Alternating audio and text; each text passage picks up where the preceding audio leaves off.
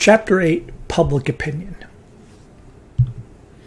Okay, what is public opinion? Well, according to your textbook, the definition of public opinion is public attitudes or beliefs about government or politics.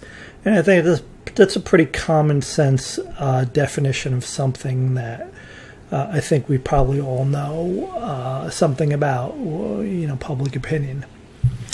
Okay, why is public opinion important? Well, because of the type of government we have, because we're a democratic republic where we vote our leaders into office, it's important for American political leaders like the president, like members of Congress, like governors and mayors, to be able to identify and understand how the public feels on important issues. They need to know what we're thinking in order to govern in a way that reflects our desires. Right? We elect our leaders to represent us, and in order for them to represent us, they need to know what we want them to do. They need to know how we feel about certain issues. So public opinion is important from a policy perspective. It's a very important thing for effective governing, for making good decisions. But there's also a very important political aspect to it. Politicians spend a lot of time and money trying to gauge public opinion, and in a few minutes I'm going to talk about how they do that. Why do they do this? Why do they spend so much time and money trying to gauge our public opinion, trying to understand what we're feeling? Because in order to get elected, politicians need voters to believe that they understand their concerns. When people go to vote, they tend to vote for the person who they feel understands them.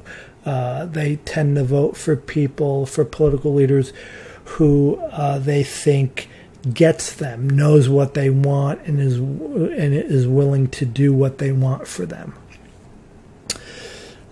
So especially around election time, public opinion becomes a very, very important thing. So politicians need voters to believe they understand their concerns, and the worst thing a politician can do is to be seen by the voters as not understanding their concerns.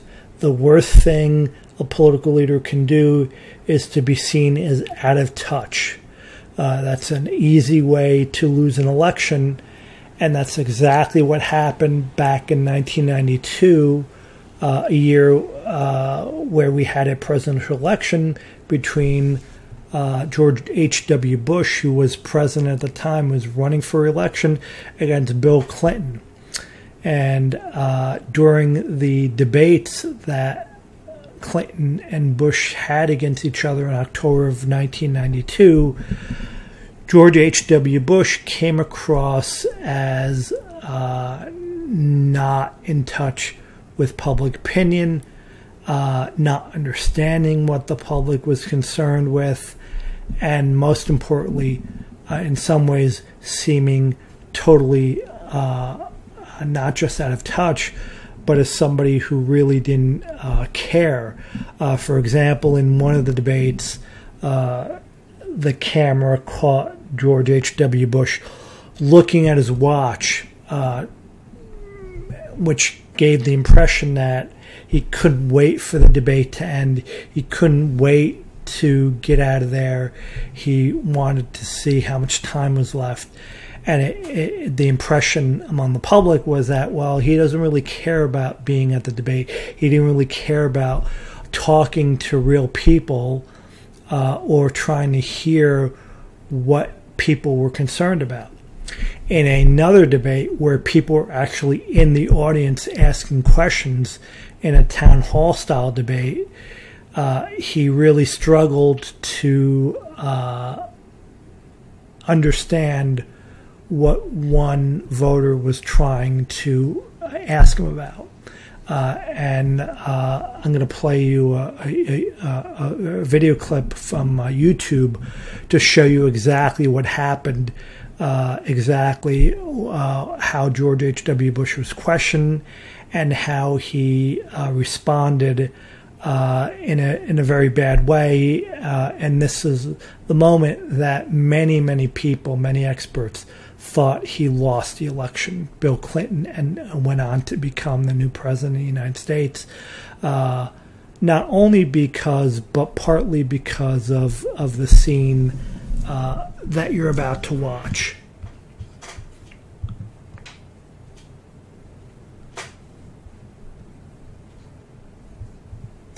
We have a question right here.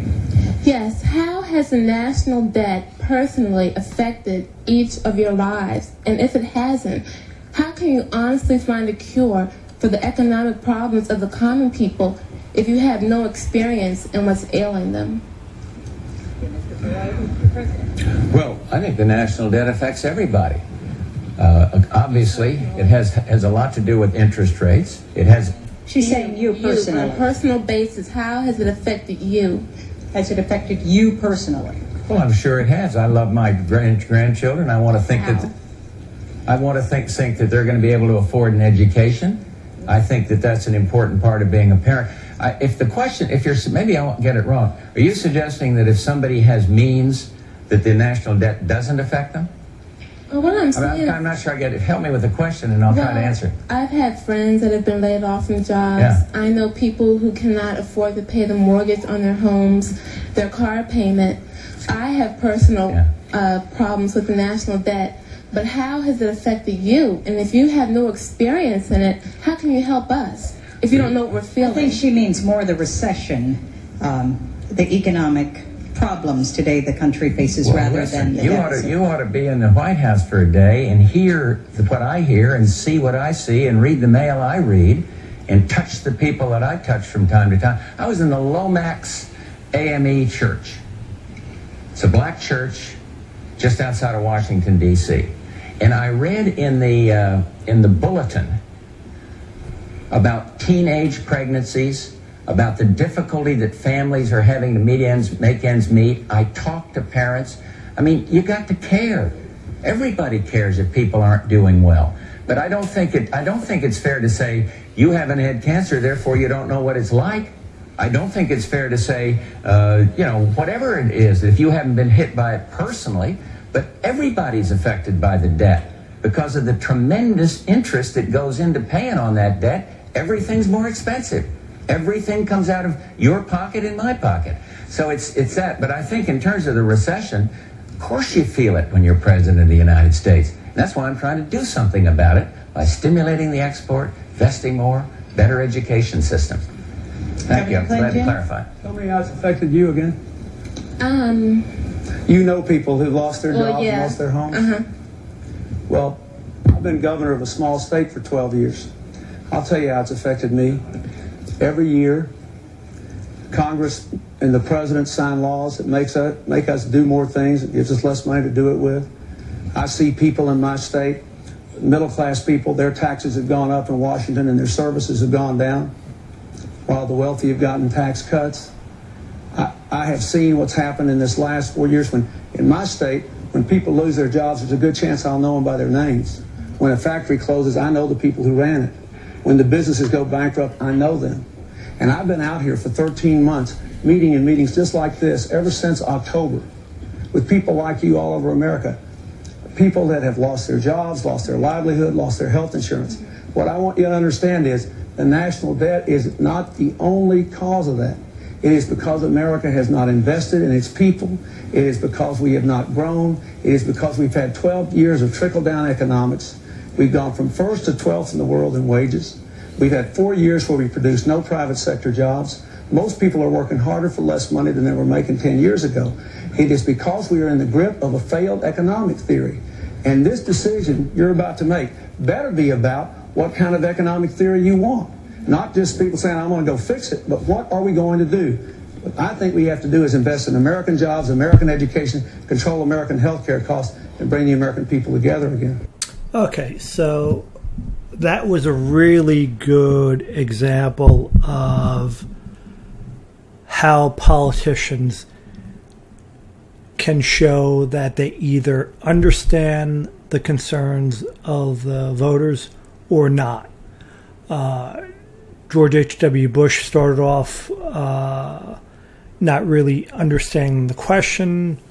Maybe that wasn't totally his fault. Maybe it wasn't really fair to blame him. But he certainly came across as non-understanding, as disconnected, and it really hurt him. And then Bill Clinton came in and went right up to that woman and said, well, tell me how it affected you again. And then spoke in very personal terms about how he knows people who've lost their jobs, who've had their businesses go bankrupt in his state. And he really came across as very empathetic, as totally getting it and understanding the concerns of voters. And that's one reason why Bill Clinton ended up winning that presidential election in 1992 and becoming president of the United States. So one of the things, obviously, that public opinion reflects is the political beliefs of people. And here in the United States, we have a very pluralistic society, which means that we have a society made up of very different kinds of people in terms of race, in terms of ethnicity, national background, and also political beliefs. People all over the country have very different political belief systems, very different ways of looking politically at the big issues that concern all of us: the economy, the military, social issues like abortion and gay rights and racial tensions and things like that. In the next lecture, I'm going to talk a lot more about the different kinds of political beliefs in the United States, what we call political ideologies. But for right now, I want to talk about where people develop their political beliefs, how someone develops as sort of maybe a conservative or liberal or somewhere in between. So where do people get their political viewpoints? Lots of different places. Family, for one. Family is one big source of where someone's political beliefs develop. So, for example, if you grow up in a conservative family, you're very likely to become a conservative yourself. If you grow up in a liberal family, you're probably more likely to become a liberal. That's not always true, but for the most part, I think it is true. Media is another place where people get their political viewpoints. The type of news shows you watch, or the type of magazines you read, or especially now because of the internet, the type of internet news that you go to read will help you define your political viewpoints, whether you're very conservative, very liberal, or somewhere in the middle. School is an obvious place where people develop their political viewpoints, especially college. Another big source of political viewpoint is religious faith. People who are very religious tend to be more conservative on social issues like abortion and gay marriage. So the more religious you are, the more likely you are to be opposed to abortion. The more liberal you are, the less religious you are. The more liberal you probably are, and liberals tend to be in favor of a woman's right to have an abortion. Geography also plays a small part in this as well, because if you live in more urban areas, you're probably more likely to be liberal, and that is because of the last thing here, race, gender, sex.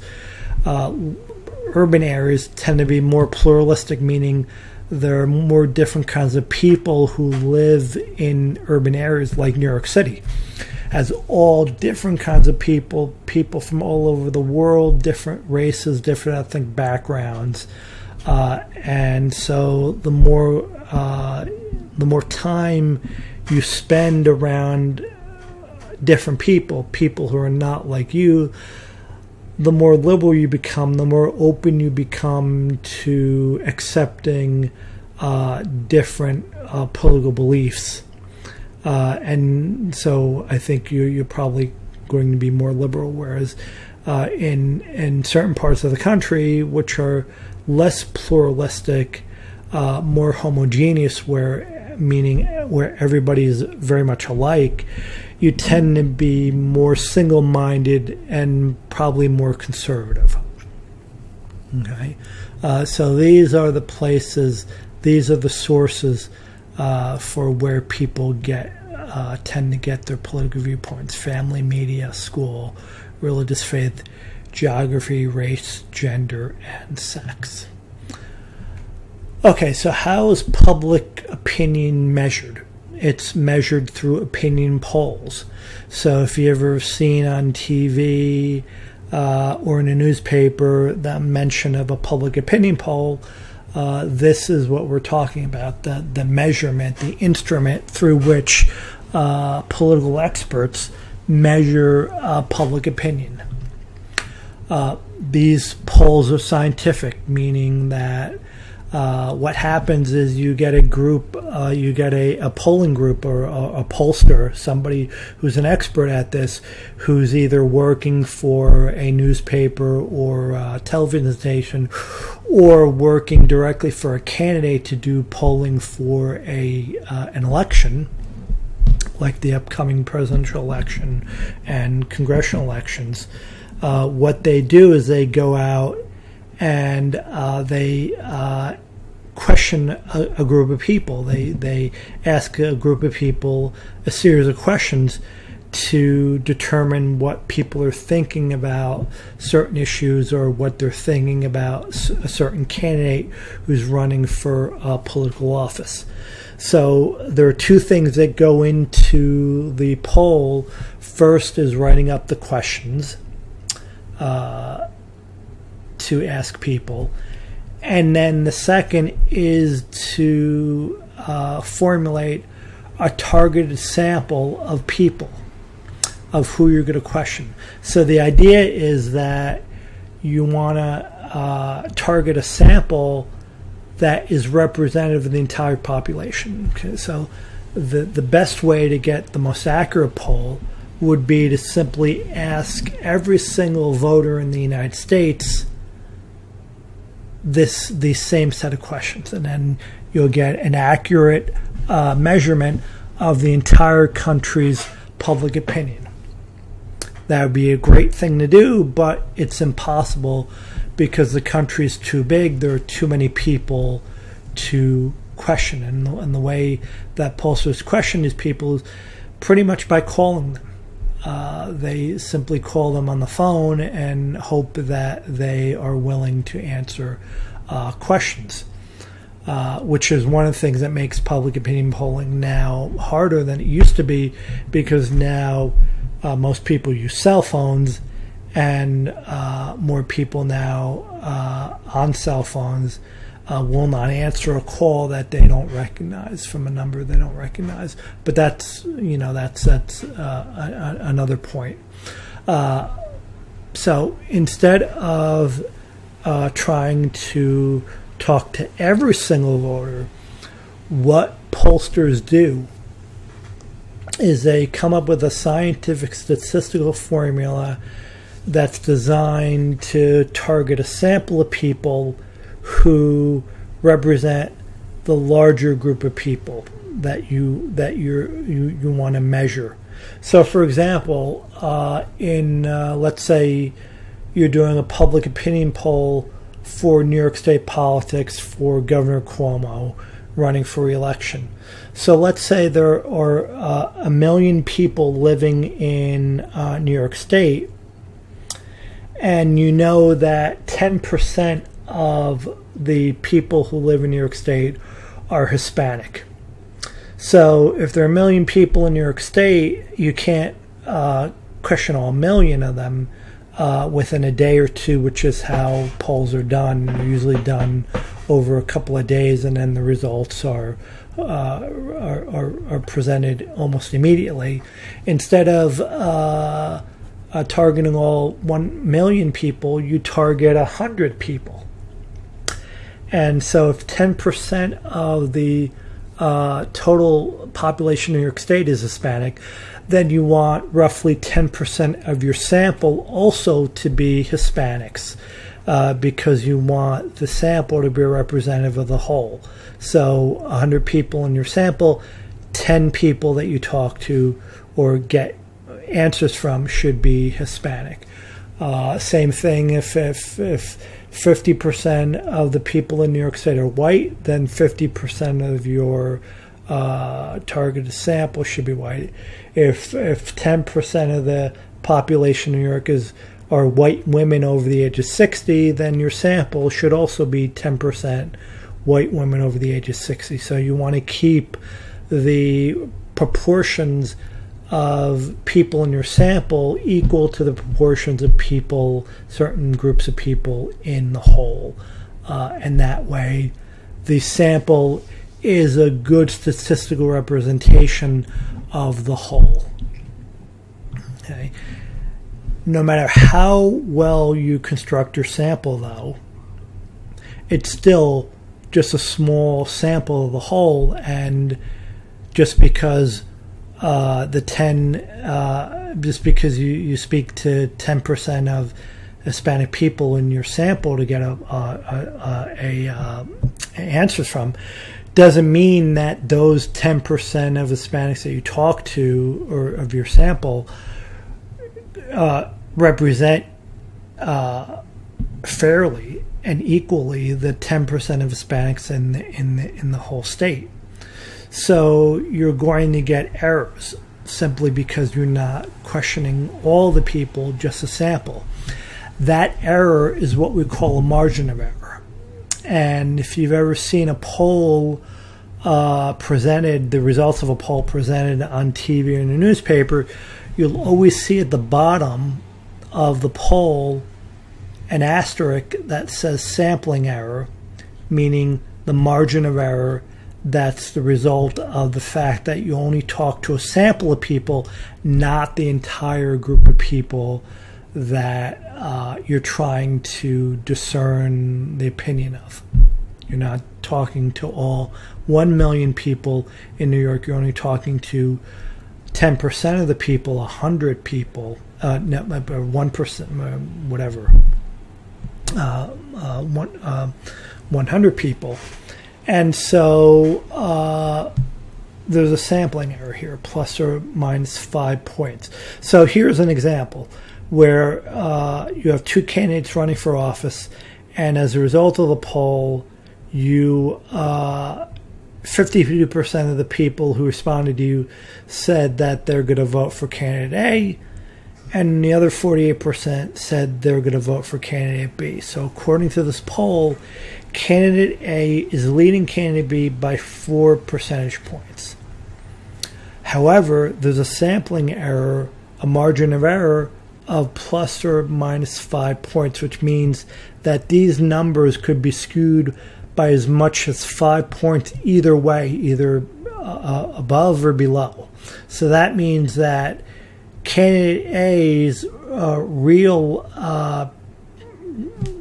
percentage of support could be anywhere between 47% and 57%, a range of 10, because it could be either anywhere between 5 points less than 52, anywhere between 0 to 5 points less, or 0 to 5 points above. It could be exactly 52, or it could be anywhere between 47, and 57. Same thing for candidate B. It could be anywhere between 43 minus 5 to 53 above. So the fact that the difference between the two candidates 4 percentage points is less than the margin of error means that this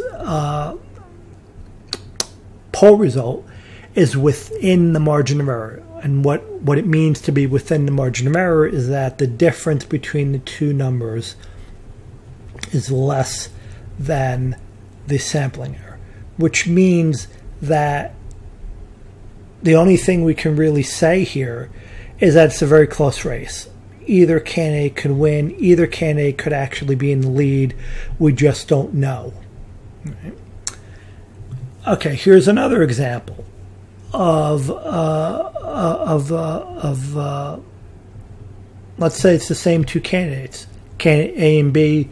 This time the poll says that candidate A is leading candidate B 54 to 46% by a margin of 8. So let's say this same race, this poll was taken first. This poll was taken 2 months later, and as a result of the 2 months, candidate A, is doing better. Candidate B is not doing as well, and now we've got an 8-point difference. We still have a sampling error of plus or minus 5 points, which means that candidate A could be anywhere between 49 and 59. And candidate B can be anywhere between 41 and 51. However, candidate A is leading candidate B by 8 percentage points, which means that it's outside the margin of error because the difference between the two numbers here, 8, is higher than the sampling error of plus or minus 5. And so that means that we can definitely say that candidate A is leading in the poll, not by much, but we know that candidate is leading, whereas here we don't know. Because if it's going to be plus or minus 5 off for one, it's going to be the same number off for the other. So if it's a minus 5 off for candidate A, it's also a minus 5 off for candidate B. It can't be minus 5 off for candidate A and plus 5 off for candidate B. It's got to be one or the other. So because the two numbers always have to add up to 100. So the fact that candidate is leading by 8 here means that we know candidate is leading. Could be as much as 3, which is 8 minus 5, or it could be as much as 13. But could be anywhere between that range, because if it's 59 for candidate A, then it's only 41 for candidate B, right? Same thing here. If it's off by 2, let's say, the real number is off by 2, we don't really know what the real number is because we don't know, we never know what the sampling error really is, but we know it could be anywhere between plus or minus as many as 5, 0 to 5. If it's off by 2, then candidate A would be 50, and then candidate B would be 50, and it would be dead even. Okay, so it could be, we don't know here who's really winning, whereas here, because the numbers are outside the margin of error, plus or minus 5, we know that candidate A is actually winning. Okay. Mm-hmm. And so that's pretty much everything you need to know about public opinion. I'll see you next time.